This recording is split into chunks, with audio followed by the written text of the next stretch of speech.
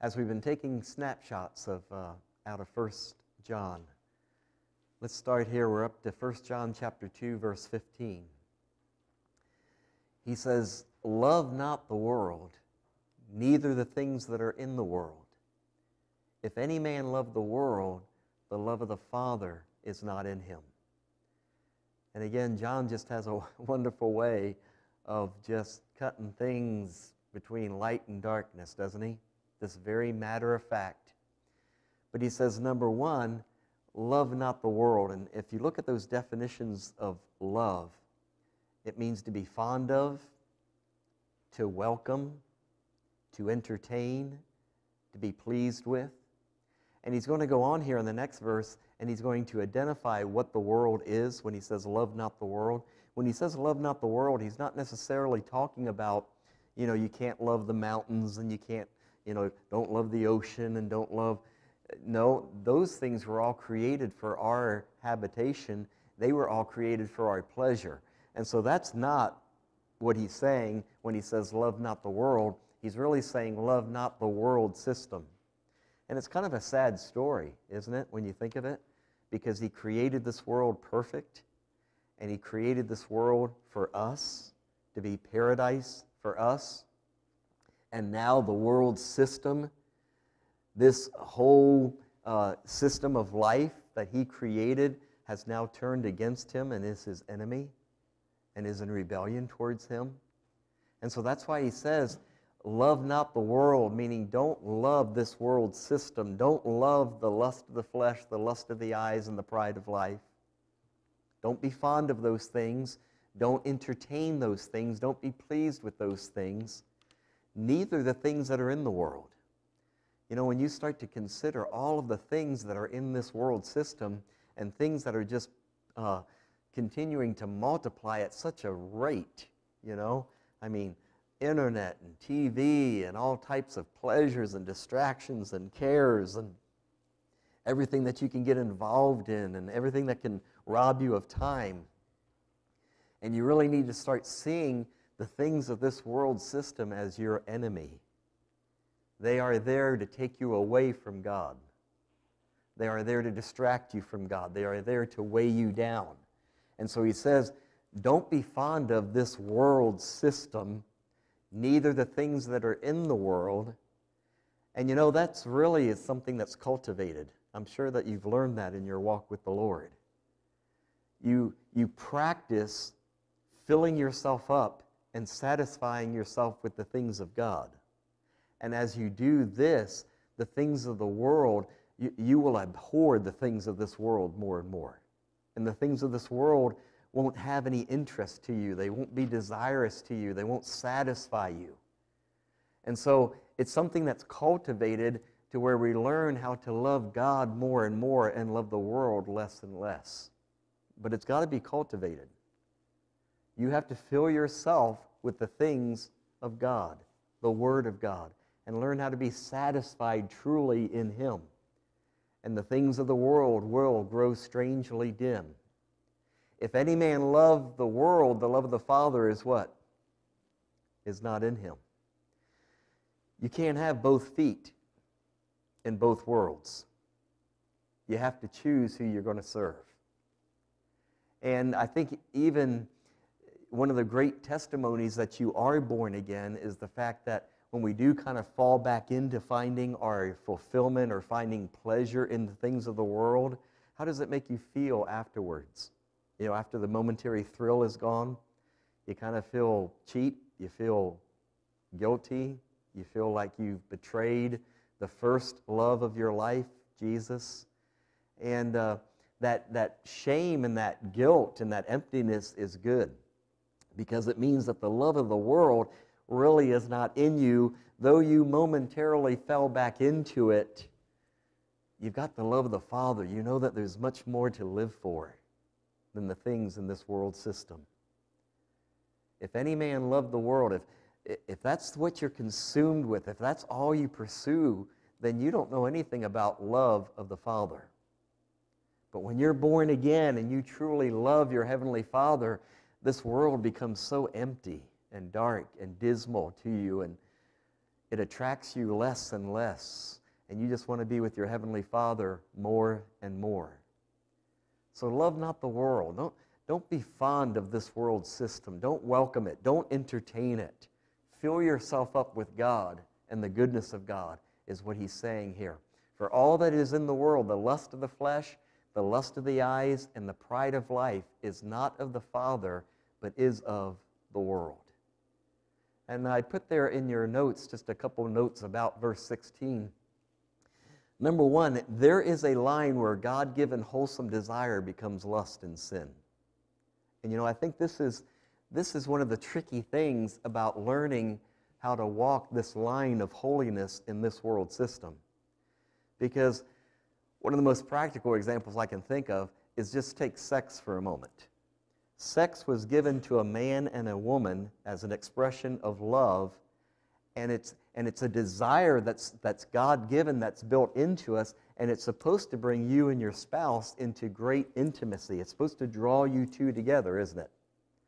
But what happens when that God-given desire becomes perverted and it is now expressed outside of marriage? Now it becomes lust.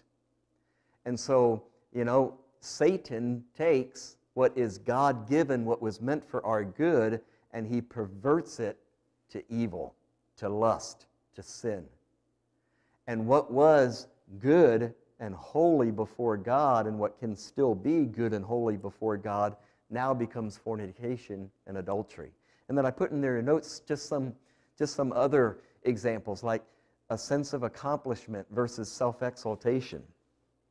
How many of you have done a project at work or done a project at the home, and you finish the project and you look at it and you feel really good about it? You're kind of proud of it. You call your wife, you say, hey, look what I did. Or you call your husband, and look how this turned out. That kind of sense of accomplishment is good. The book of Ecclesiastes says that that's supposed to be there. That's not pride. That's feeling good about what you were able to do and what God enabled you to do. But if you take that and start using it to exalt yourself, now what is good has become what? Pride. And so we want to walk that line of never crossing over into lust. I put there a healthy self-image as God's child. We're supposed to walk around every day feeling very special. God loves me. God created me.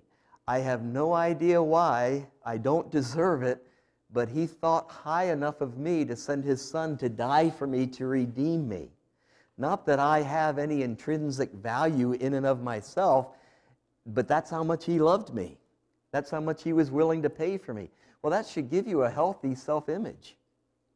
I'm not some, poor, depressed worm crawling around in the dirt.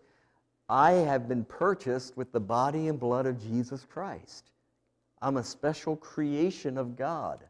Well, you should have that healthy self-image, but if you cross that line into perversion, it becomes egotism, or even worse, narcissism, where you just really think the whole world revolves around you, and you're the elite, you're better than everybody else.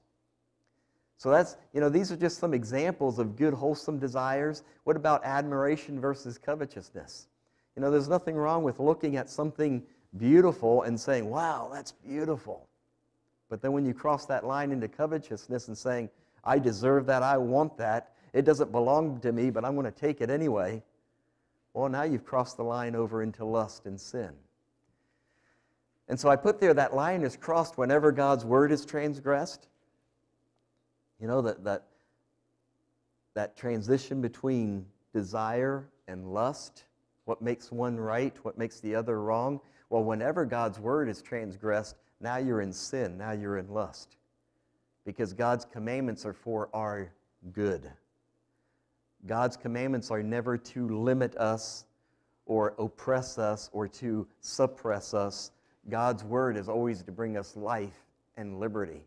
But whenever we cross the boundaries of his commandments, now that desire has turned into lust. That line is crossed when what we desire is an idol. It's not surrendered to God. It's exalted above God. Maybe you're your dream is to make $500K a year. And it's one thing to desire that, but then be content with $35K because that's where God has you. But if you make $500K, you're idle and it's not surrendered to the Lord and you're exalting it above God and you're just going to try to force and make that happen no matter what the cost to you or your family, well, now that desire has turned into perversion, hasn't it? That line is crossed when we're discontent with God's plan and with God's provision. When we say what God has ordained for my life is not good enough, I deserve better, or I deserve or different, or I deserve more. Okay, so those are just some examples of how we can discern between a desire and a lust. When does a wholesome desire turn into lust? It's a good thing for you to want to provide for your family and to have enough money to provide for all of their needs.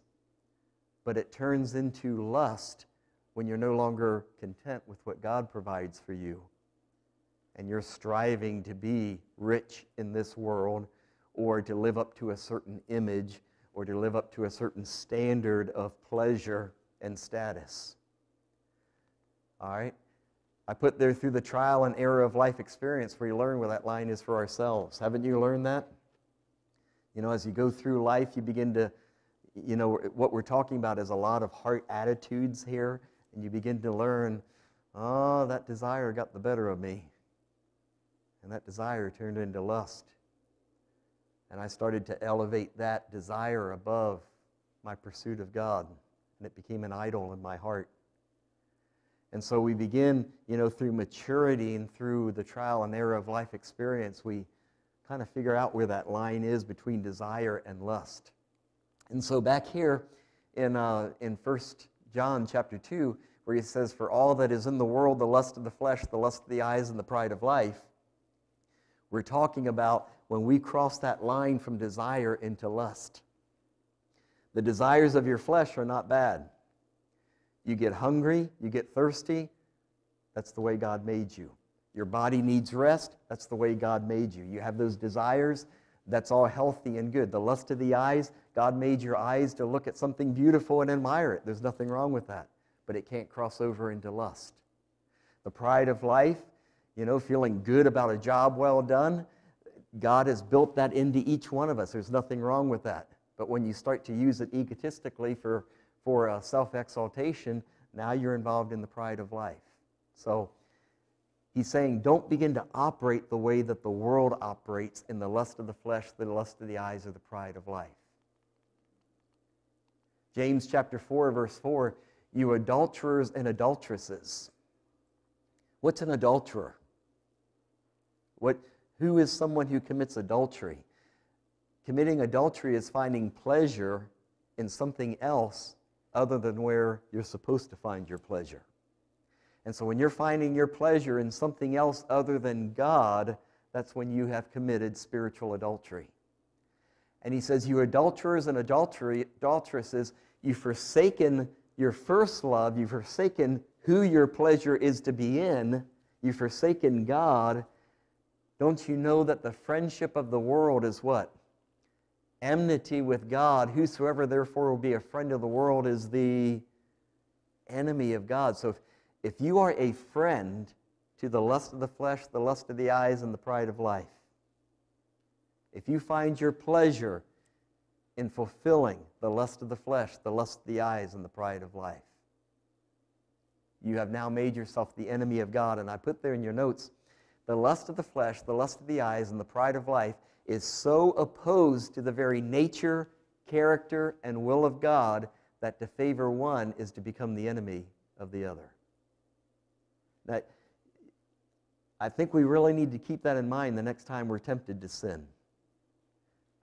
If we could just pause for a moment when we're being tempted to commit that sin, when we're being tempted to gratify some carnal desire on the inside of us, whether it's a lustful thought or whether it's the temptation to unforgiveness or to become angry or whatever it is, if you would stop and tell yourself, for me to follow through with gratifying this desire is to make myself the enemy of God.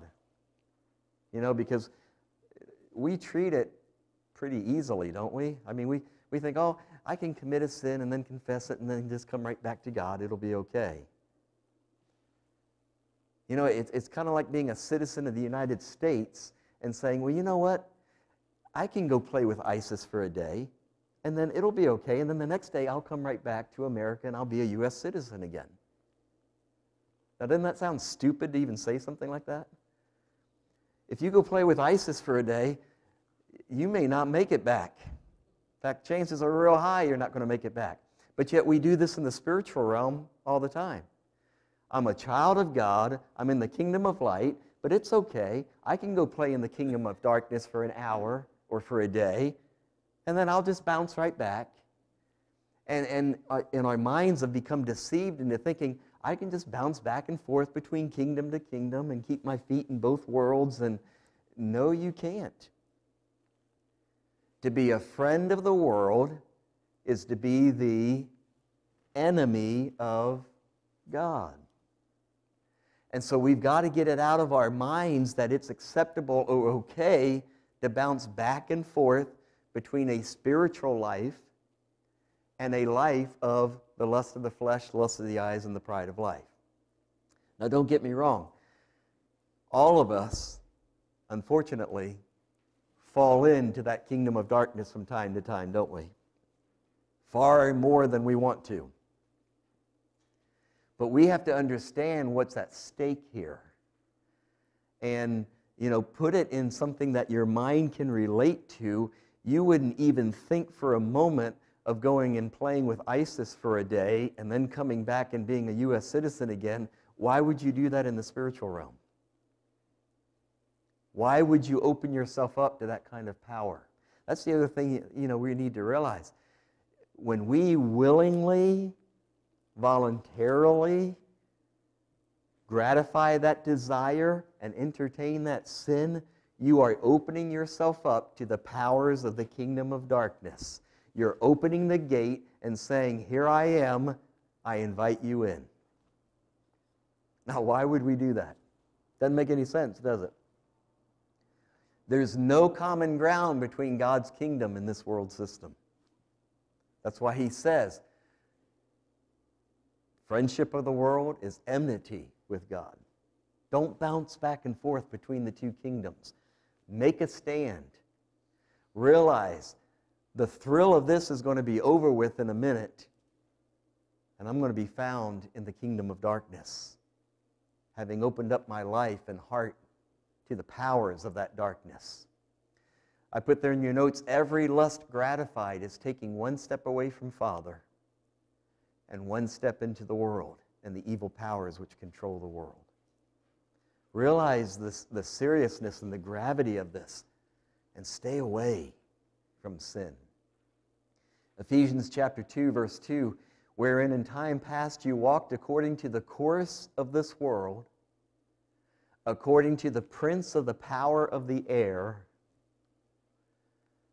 You know, the human princes of this world, for lack of a better term, the kings, the presidents, the prime ministers, the generals, the admirals, all of those that are in power who think that they have the power to make things happen in this world. Do you realize they are nothing but puppets? They are nothing but puppets in the hands of the God of this world system. They're doing his bidding if they are not saved and born again. And the course of this world is going according to the prince of the power of the air. They are not the ones in control. He's in control. The Illuminati, the conspirators, whatever you want to call them, they are puppets in the hands of Satan. And they think they're in control, but they're really not. It's going according to the prince of the power of the air, the spirit that now worketh in the children of what? That's an interesting term, the children of disobedience.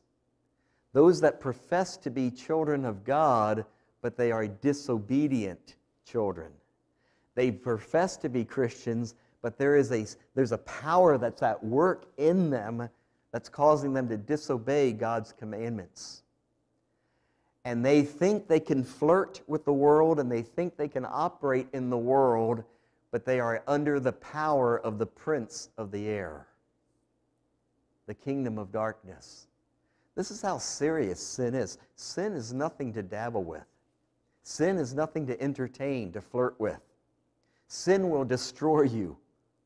Sin never helps. It never saves. It never feels good. Sin will destroy you 100% of the time. It will damn your soul to hell. And it's nothing to be flirted with or played with. Among whom we also had our conversation in times past in the lusts of our flesh, fulfilling the desires of the flesh and of the mind. And were by nature the children of wrath, even as others. Fulfilling the desires of the flesh and of the mind. It's amazing what comes into our mind, isn't it? You know, we get all of these vain imaginations of how good this would be, or how good this would feel, or how happy this would make me. And it's all just a smokescreen. It's an empty, vain dream, fulfilling the desires of the flesh and of the mind. You can't have it both ways. You can't serve God and mammon. You can't serve God and your idols. You can't serve God and your desires. We have to serve God with all of our heart. And then as we close, 1 Peter chapter 2, verse 11, this is why he says, "Dearly beloved, I beseech you as strangers and pilgrims," do what? "Abstain from fleshly lusts which war against the soul." Abstain. It's not a thing of it's okay to do it a little bit, or just flirt with it a little bit. What did he say? Abstain from fleshly lusts because they war against the soul. How do they war against the soul? I just want to quickly touch on these 4 words. Every lust gratified degrades and corrupts, number 1, your conscience. Isn't it a bummer when you have a bad conscience, a guilty conscience? Isn't there just something good and peaceful and joyful about having a clean conscience? You know, Paul says that he labored to make sure that he always had a conscience that was clear.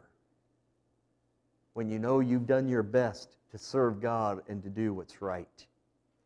And you're not hiding any secret sins, you're not doing anything in secret. You know, everything in your life is lived out in the open. You wouldn't have any problem with your life being put up on the screens here for all to see. That's a clean way of living. It's a good way of living. There's joy and there's peace in that kind of living. But when you begin to flirt with the lust of the flesh, the lust of the eyes, and the pride of life, and you start dipping your toe back into this world system, your conscience becomes guilty and defiled. And because of that, you're hesitant to approach God. You don't have the joy of the Lord anymore. Every lust gratified degrades and corrupts your integrity. It gets easier and easier to make the next decision in sin, doesn't it? You know, you kind of break the envelope, you kind of break the barrier, you break the boundary, you commit sin, and then, you know, a day later, 2 days later, you're tempted with that same sin again. It gets easier and easier to commit the sin each time. And pretty soon your integrity is eroding. And pretty soon you do anything just for that fix one more time. And you lie to cover it up, and you cheat and you steal because your integrity is being compromised more each and every time. It degrades and corrupts your discernment. You know, pretty soon you're excusing sin. Pretty soon you're saying, well, it's not that bad. And then you're saying, well, I don't even think it's really sinful. And pretty soon your discernment of right and wrong is eroded and corrupted. And you don't know how far you're drifting back into that kingdom of darkness. It's a bad, bad place to be. You know, when you're truly holy and pure, even what seems to be somewhat innocent commercials on TV offend you. But when you're flirting with that sin, you're thinking, what's the big deal? It's not like a horror movie. It's not like pornography. It's not like... But yet you're taking pleasure in the lust of the flesh, the lust of the eyes, and the pride of life. And if you were back in the center of God's will, where you're supposed to be, even the very suggestion, even the very innuendo would offend you. But see, your discernment begins to be corrupted. And then your communion with Father is corrupted. You don't have the joy of His presence, and you don't have the joy of the Lord. You don't have that abiding with Him. And so as we pray tonight, just pray that Father would keep you safe from the evil one. Just pray that Father will give you a heart that hates the lust of the flesh, the lust of the eyes, and the pride of life. Don't find your pleasure or your satisfaction in this world system. It's death. There's nothing but death. And just remember, every time I satisfy the lust of the flesh, the lust of the eyes, or the pride of life, it is just like going and playing with ISIS for a day. I am joining myself to the enemy of God, to the enemy of my soul. Nothing good will ever come from this. And cling to God. Commit yourself afresh to your Heavenly Father, who is the true life and satisfaction of your heart. As we go to prayer, don't forget that too. I put there just as one last final note, temptation is not defeated in the battle. Temptation is defeated in the preparation. And we've talked about that many times before. That's why he says here to abstain from fleshly lusts. And you all know exactly what I'm talking about. If you try to deny or resist the temptation in the middle of the battle, when you're going, no, I won't, yes, I will, no, I won't, yeah, most of the time you lose. It's too late. Every day you go out, you better prepare yourself in prayer and in the Word of God first. Before you take one step out of the house, before you take one step onto the job, because once the day gets going, it's too late. And if a battle of temptation arises in the middle of the day, you're probably going down if you haven't prepared yourself properly in God's presence first.